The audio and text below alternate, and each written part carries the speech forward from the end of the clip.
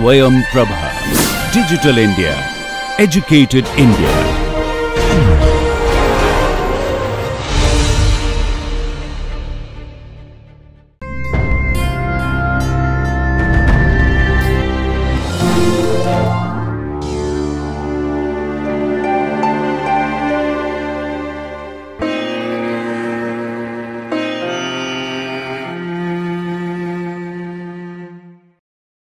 Welcome to this lecture on osmolarity.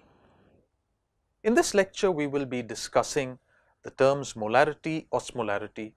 We'll do some simple calculations to find out how we can calculate the osmolarity of solutions. We'll identify the terms osmotic pressure. We will see what's the significance of osmolarity in the body. Now let's start off with the basic definitions. What is a mole? What is a mole of a substance? Now, as you must have already studied in high school, a mole contains Avogadro's number of particles, which is 6.023 into 10 to the power 23. So, a mole of a substance has a particular number of particles, and that is Avogadro's number of particles. Now, the gram molecular weight of a substance is the mass of 1 mole. So, if you look at the mass of a mole of a particular compound and you express that in grams, that will be the gram molecular weight, or the molecular weight expressed in grams is the gram molecular weight. So, for example, if you take sodium chloride, we know the molecular weight of sodium is 23, chloride is 35.5. So, the molecular weight of NaCl will be 58.5, and if you take 1 mole of sodium chloride, it will have a weight of 58.5 grams. Now, the term molarity describes the number of moles per liter.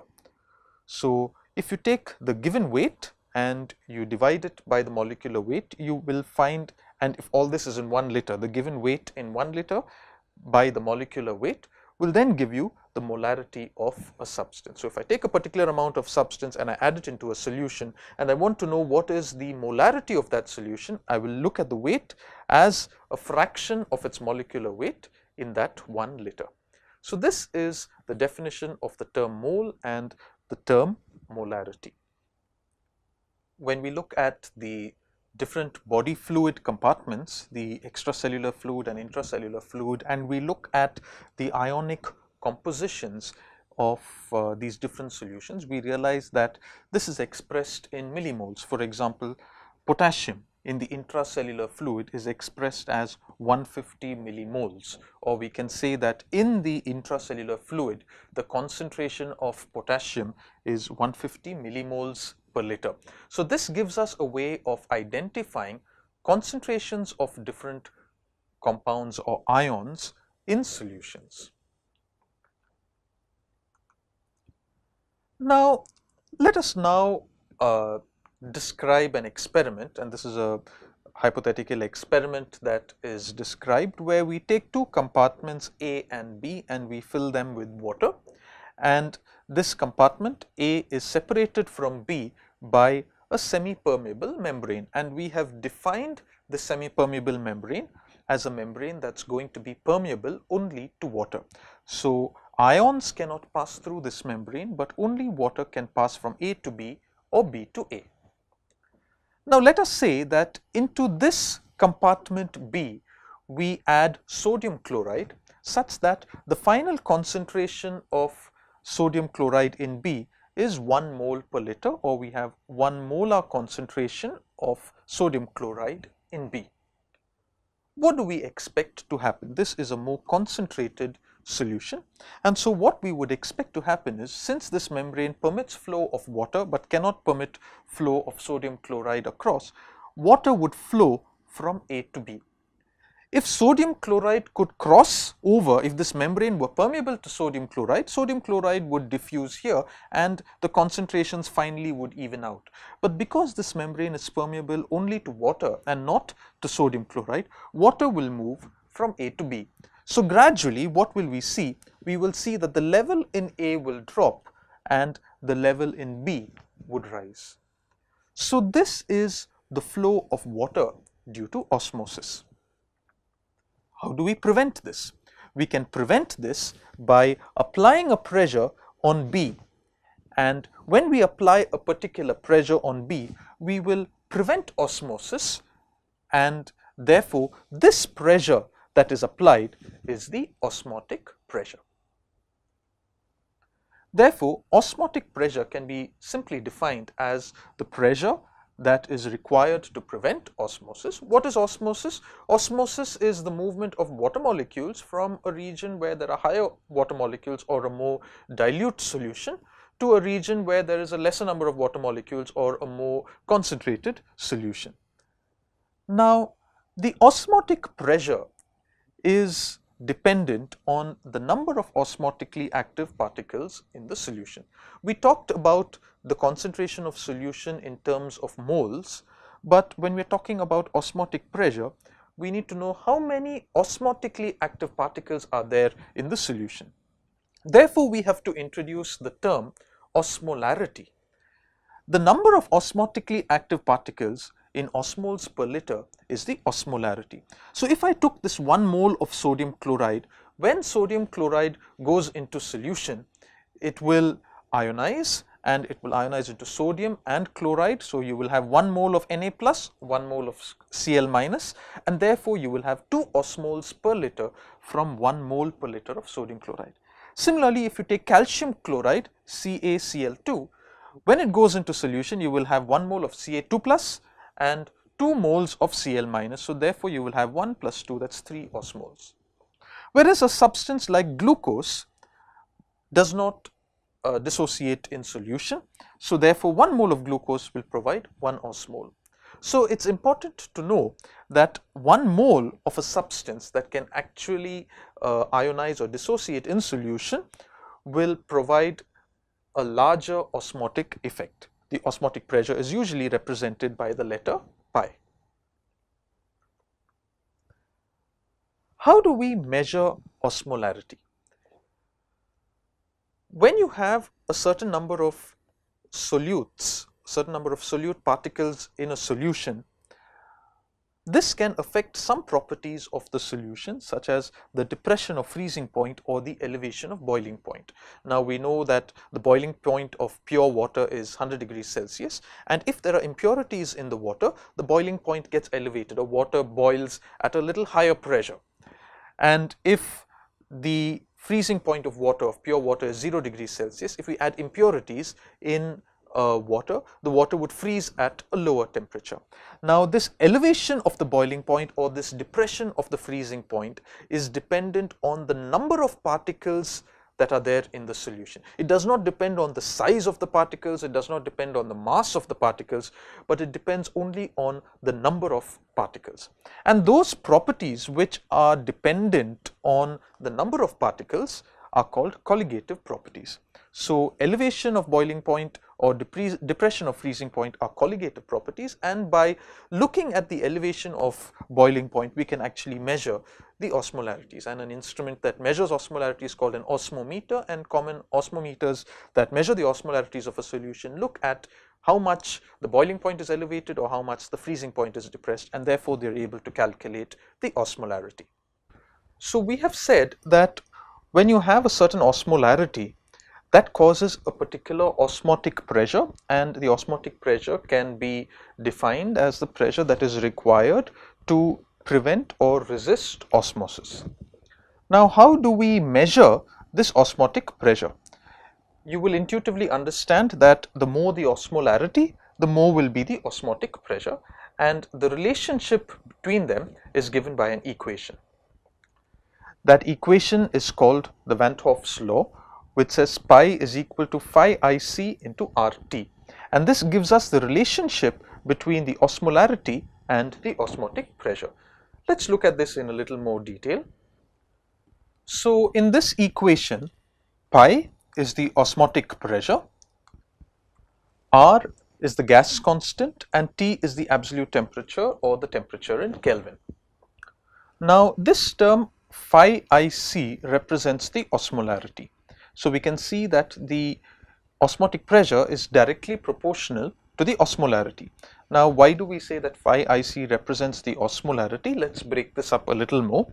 C is the concentration of what you add in moles.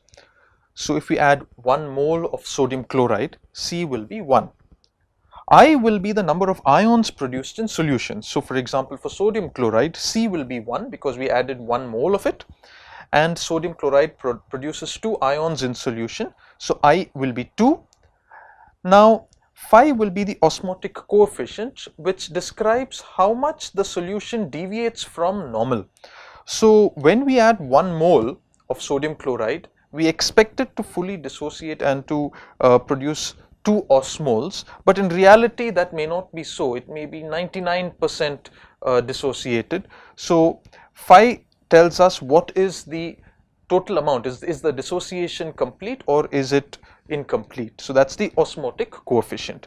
So by multiplying all these, the molar concentration into the number of ions produced in solution to the osmotic coefficient. Now for most dilute solutions, the osmotic coefficient is taken as 1 and we can assume that it is fully dissociated. So this term phi IC will give us the osmolarity. So this relationship between the osmotic or the osmolarity and the osmotic pressure is given by this equation, which is called Van 't Hoff's law. Let us now pause for a moment and do a problem. Let us try to calculate the osmolarity of a solution which contains a 0.9 gram percent of sodium chloride, given that the molecular weight of sodium chloride is 58.5. So in this problem, we have been given a 0.9% solution of sodium chloride and we've been asked to find out its osmolarity. Now we've also been given that the molecular weight of sodium chloride is 58.5. Now what do we mean by a percentage solution? When we talk about a percentage solution, we mean how much of solute is there per 100 ml of the solvent. So a 0.9% solution means 0.9 grams per 100 ml. Now the easiest thing to do is to convert this into a liter. That's equal to 9 grams per 1000 ml or 9 grams per liter. Now we know that molarity is the given weight, let's say x divided by the molecular weight. Now here the given weight is 9 grams per liter divided by the molecular weight is 58.5. So if you do these calculations, you will do 9 divided by 58.5 is equal to 0.1538, or this is 0.1538 moles per liter, or we will convert it to millimoles. That's 153.8 millimoles per liter. So when we add 0.9 grams per 100 ml, we get a solution that has a molarity of 153.8 millimoles per liter. But now we know that when we add 1 mole of NaCl, this will give us 1 mole of Na plus and it will also give us 1 mole of Cl minus. So when we calculate the total number of osmotically active particles, we will have 2 not moles but 2 osmoles. So we will get 2 osmoles of osmotically active particles.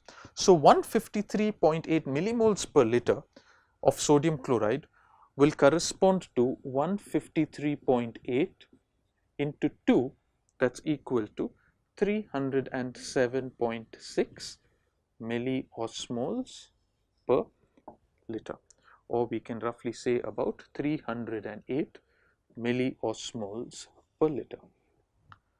This is our osmolarity.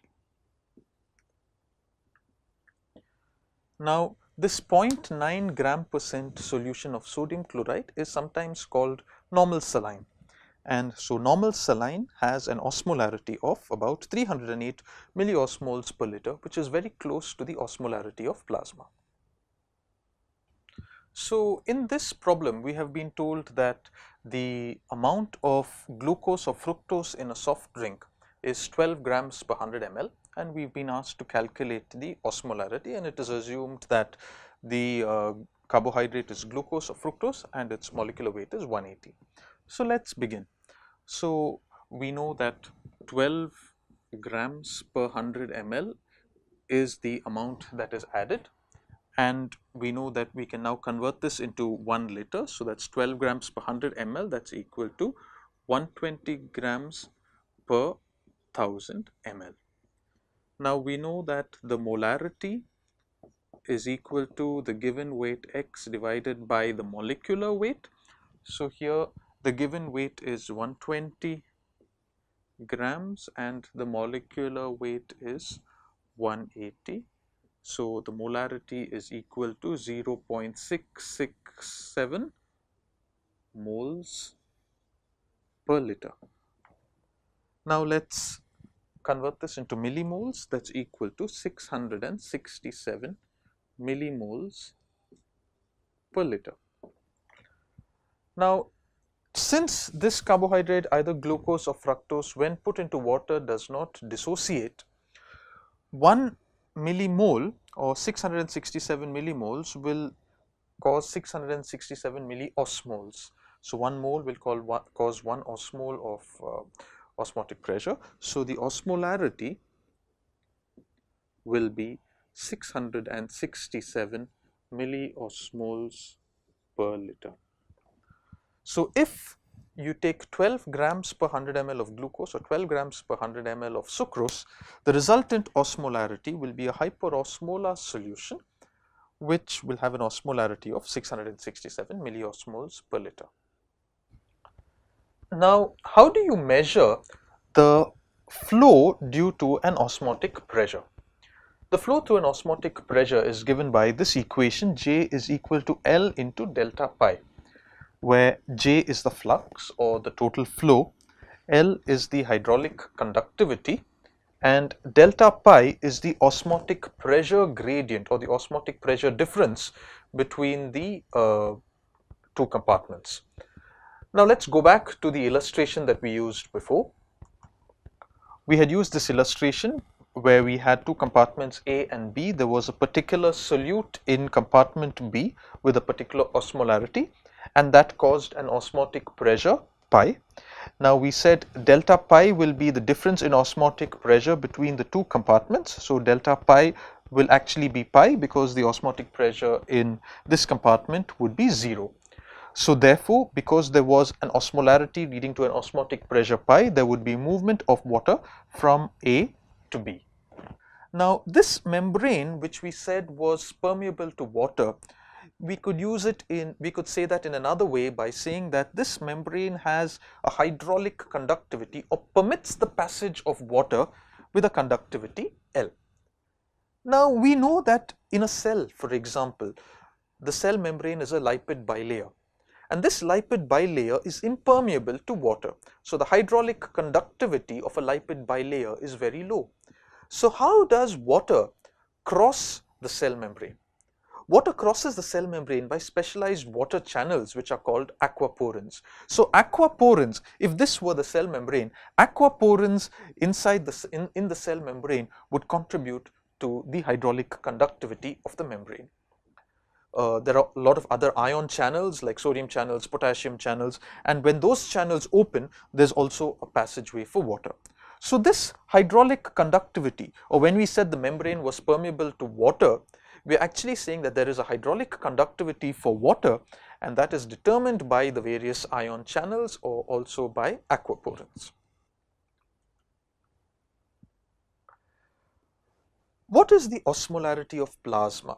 The osmolarity of plasma is about 280 to 300 milliosmoles per liter. What are the ions that contribute to this osmolarity? Now we know that in the ECF or in plasma you have a predominance of sodium and you have a predominance of chloride. So sodium, chloride and bicarbonate themselves contribute to about 270 milliosmoles of the total osmolarity. Plasma proteins contribute only to about 2 milliosmoles per liter. However, when we discuss edema, we will see that even though plasma proteins contribute only to about 2 milliosmoles, this contributes to the colloidal osmotic pressure, whereas all the ions contribute to what is called the crystalloid osmotic pressure of plasma. Glucose contributes about 5 milliosmoles per liter and urea about 5 milliosmoles per liter. So these are the various substances that contribute to the osmolarity of plasma. Now let us use another illustration. Let us assume that we have 3 different beakers, and into each of these 3 different beakers we are going to drop a cell. Let us say it's an RBC.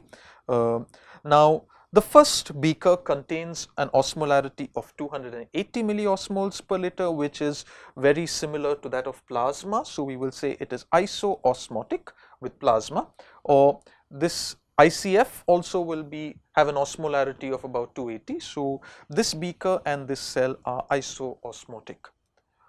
In this beaker, the osmolarity of this beaker is 400 milliosmoles per liter, which is greater than the ICF. So we say this is hyperosmotic, or when one solution is more osmotic than another, we say that it is hyperosmotic.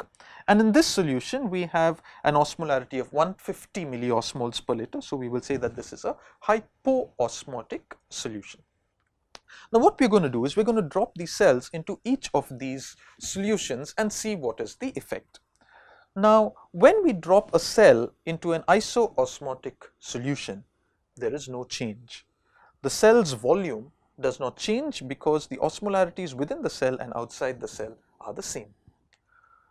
When we drop a cell into a solution which is hyperosmolar, what happens is the fluid from the cell will leave and go into the external solution, and therefore the cell will slowly shrink, or there will be crenation of the RBCs. So when a cell is put into a hyperosmolar solution, there will be cell shrinkage. Now if we put a cell into a hypoosmotic solution,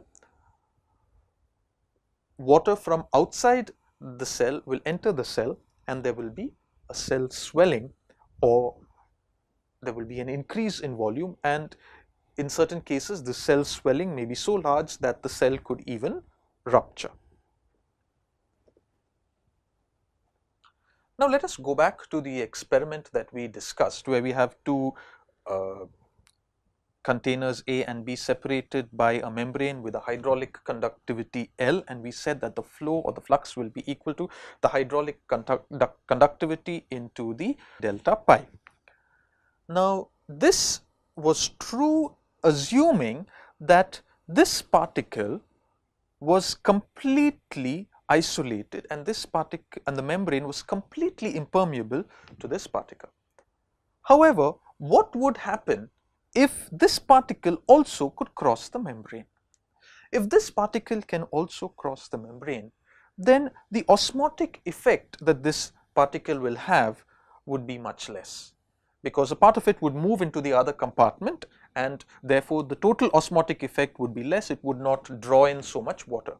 So to explain the effect of a permeable compound, or when a compound is permeable for that particular membrane, we need to introduce another coefficient called the reflection coefficient. So the reflection coefficient actually talks about how permeable is that compound for this particular membrane, because very rarely do we have a compound that's absolutely on one particular compartment and cannot permeate through the membrane. There may be a small amount of permeability that's present. So what is this reflection coefficient? When we discussed the flux or the flow due to osmolarity, we had initially said that J is equal to L into delta pi, where L was the hydraulic conductivity and delta pi was the osmotic pressure gradient, and J was the flux. Now we are going to introduce the term reflection coefficient, or sigma, here into this equation, where we talk about the total flux. This reflection coefficient describes the osmotic flow created by the solute as a fraction of the total theoretical osmotic flow. So if I put this solute into a compartment and it had a particular osmotic effect, that is a theoretical maximum osmotic effect. But if this particle diffused through the membrane, it would have a much lower osmotic effect, and the ratio, the fraction of this low osmotic effect to the total osmotic effect is the reflection coefficient. So this is a number varying from 0 to 1. So if the membrane is fully impermeable for that particular compound, then the reflection coefficient is 1. If the membrane is absolutely permeable or it's fully permeable, then basically the reflection coefficient will be 0, or the molecule will not have any osmotic effect because it was in one particular compartment, it was fully permeable, it moved to the other compartment, and therefore there will be no osmotic effect. Now this reflection coefficient is represented by the symbol sigma. So let us now see what happens when we put in a cell into an isoosmotic solution. However, this solution consists of a particle whose reflection coefficient is less than 1, or this particle can actually cross the cell membrane. Let's see what happens. So we put this cell inside, and we know that now, since the reflection coefficient is less than 1, this particle can enter the cell.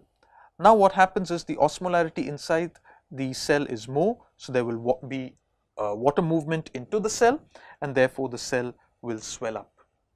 So this solution, even though it was theoretically or calculated to be isoosmotic, in effect it behaved like a hypoosmotic solution. By our calculations, this solution should have been isoosmotic.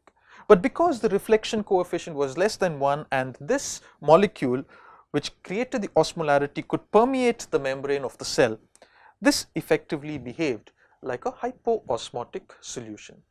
So therefore, we need to introduce the term tonicity. And tonicity describes how a solute causes osmosis across the cell membrane.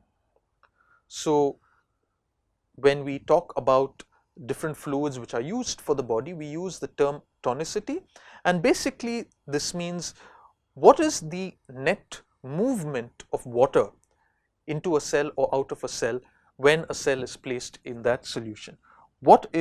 How does this solute cause osmosis across the cell membrane? In an isotonic solution, there is no movement of water, no net movement of water either in or out of the cell. In a hypotonic solution, water enters the cell and the cell will have cell swelling, whereas in a hypertonic solution, water exits the cell and there will be cell shrinkage. So now let us look at the same experiment that we saw again, but this time instead of saying isoosmotic, I'm going to say isotonic. So when a cell is put into an isotonic solution, there is no volume change. When a cell is put into a hypertonic solution, water will exit the cell and there will be cell shrinkage. And when a cell is put into a hypotonic solution, water will enter the cell, there will be cell swelling and the cell may even rupture. Now, we said that the osmolarity of plasma is about 280 to 300 milliosmoles per liter. How does the body recognize what the osmolarity is? The body has certain osmoreceptors which recognize the osmolarity of the plasma, and these osmoreceptors are present in the OVLT, that's the organum vasculosum of the lamina terminalis, which is in the brain but outside the blood-brain barrier. This can recognize a 1 or 2% change in osmolarity. So when there is an increased osmolarity, it will stimulate the hormone ADH, or antidiuretic hormone, from the posterior pituitary, and when there is hyperosmolarity, this will also stimulate thirst, or we feel more thirsty and we feel like drinking water to bring down the osmolarity. So this flowchart shows you the effect of an increased osmolarity. When there is an increase in osmolarity, this is picked up by the osmoreceptors, which causes an increased ADH secretion from the posterior pituitary, causing increased water reabsorption, therefore causing a decrease in osmolarity and bringing the osmolarity back to normal. This increase in osmolarity will also stimulate the thirst mechanisms in the hypothalamus, causing an increased intake of water, therefore there's an increased blood volume, therefore bringing the osmolarity back to normal value. So this is the way in which the body has a defense of osmolarity. When the osmolarity increases, the body can decrease the osmolarity. Now, what are conditions that the osmolarity increase? Let's say it's a very hot day and we have been exercising, we have lost a lot of water through sweat. The osmolarity of the blood or the osmolarity of plasma can increase. Let us say that a person has severe burns and there is a loss of water through the burns, then a person can get dehydrated and the osmolarity can increase. So in all those conditions when there is an increase in osmolarity, these are the mechanisms by which the body is able to bring the osmolarity back to normal. Another test that is done is the osmotic fragility test, where we look at the ability of an RBC to resist an osmotic challenge. So that is done by taking an RBC and putting it into solutions of varying osmolarity and seeing at which hypoosmolar solution there is lysis of an RBC. So this fragility is increased in conditions such as hereditary spherocytosis and is a test that is used to diagnose this condition. So in conclusion, we have discussed the terms molarity, osmolarity, the relationship between molarity and osmolarity. We've talked about what happens when we put a cell into an isoosmotic, hypoosmotic and hyperosmotic solution. We've talked about permeability of the solute for a membrane and the reflection coefficient, and therefore the importance of isotonicity and having isotonic solutions. We've also looked at the way in which the body is able to identify osmolarity, that is the osmoreceptors, and the way in which the body is able to correct the osmolarity of plasma when there is a change. Thank you.